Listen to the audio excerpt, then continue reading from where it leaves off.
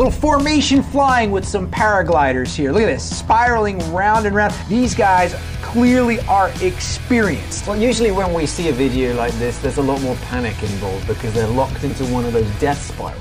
Oh no. For once, I was like, hey, look, people doing it properly. Yeah, and his lines aren't twisted. Everything looks nice.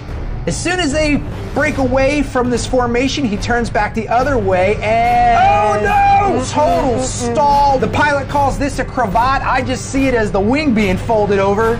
Shakes it a little bit and recovers. Oh, just in time. And then he's not going to let a little near-death experience stop him from nailing the landing. He rolled the dice and he won. Yeah, he did.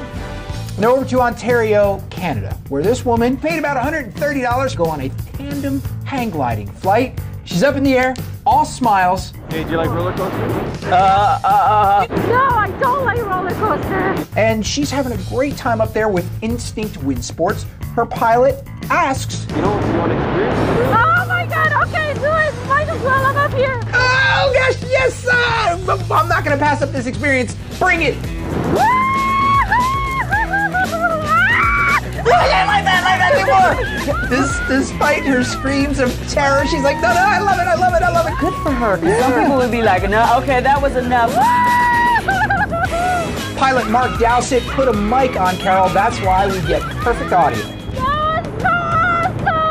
See, it's because it's a once-in-a-lifetime experience that some people see as an end-of-a-lifetime experience. Want more of that?